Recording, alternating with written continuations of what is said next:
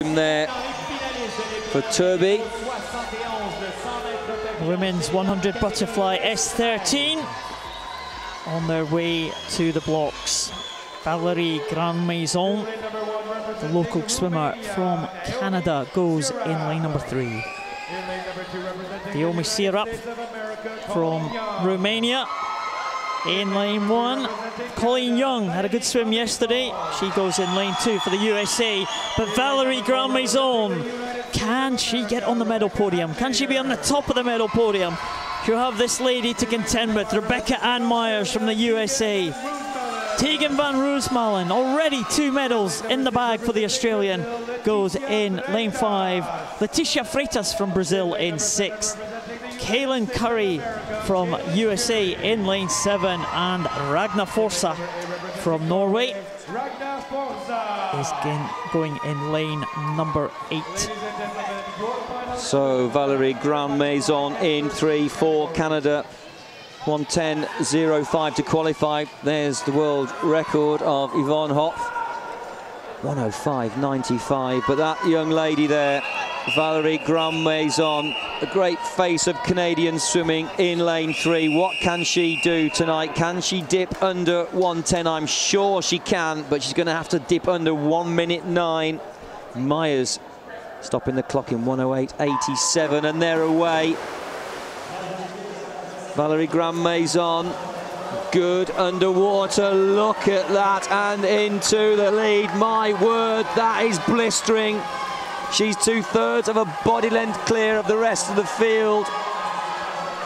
Meyers can't stay with her. Can this be a gold medal for Canada? Valerie Grand-Maison, Meyers trying to get back at her with every stroke, of course, and she is.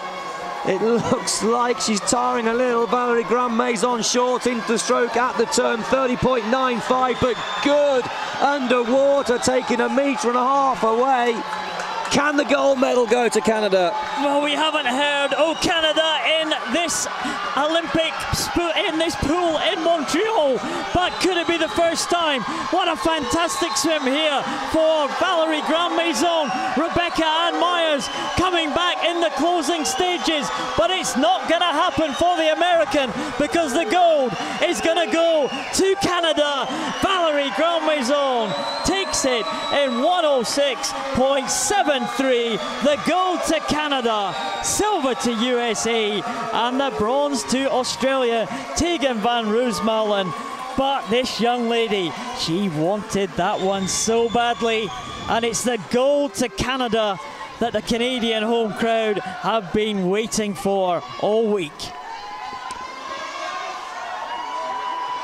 I think she adjusted her stroke into the turn there. She did 3 short strokes to make sure she finished on a full stroke. And let's not forget the S13 classification have a visual impairment, so the experience of her, she knew she had to do so many strokes to get down the length. She was long and she was strong and she was quick, and the experience, something told her brain to say do 3 slightly shorter strokes so you can touch the wall on a full stroke length. And my word, she was great underwater. She was great off the starting blocks. Look at the streamlining there, hands interlocked, their head tight between your arms, and head down into the first stroke. And once again, great range of movement, trying to get those hands in the shoulder line, and the hips coming up, head leading the stroke down very quickly. A strong double leg kick, kicking the hands in, kicking the hands out. Pure drama here, and Canada taking a fantastic gold medal here in the women's 100 meters butterfly S13. Pulled away out of the turn after great underwater skills. Maintained her speed on every single stroke across every single meter, just didn't tie up at all. What a great gold medal. She looks across. She can just about see that she is the first to the wall. Valerie Grand-Maison, the local swimmer here, the home favourite, and she's delivered for the host nation. And 1:06.73. And the world record has stood since 1996. My